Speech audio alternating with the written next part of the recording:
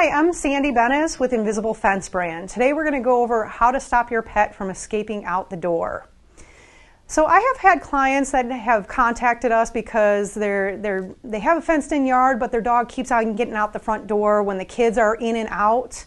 A lot of times the dog is getting out because they're excited for, they see a dog walking past, they see people, they see a squirrel.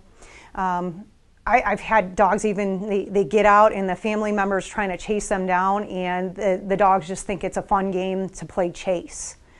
Preventing this behavior is so important because the dogs can get out and they can get hurt, they can get into the street. It's not safe for them, and it's not safe for the neighborhood either. Solutions that I would suggest is having some really good obedience training, teaching your dog to sit and wait when the door is open. Possibly having a baby gate that where the door is located, the baby gate is keeping them back further when guests are coming over. Crating them when we know that guests are coming, that they're in the crate until everyone's in the door.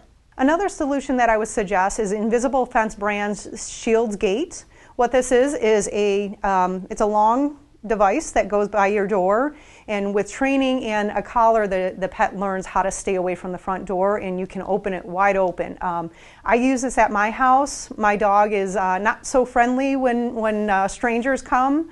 It was an amazing tool come Halloween that I can have the front door wide open and a lot of people coming in and out, not worrying, having to worry about locking him in a room somewhere.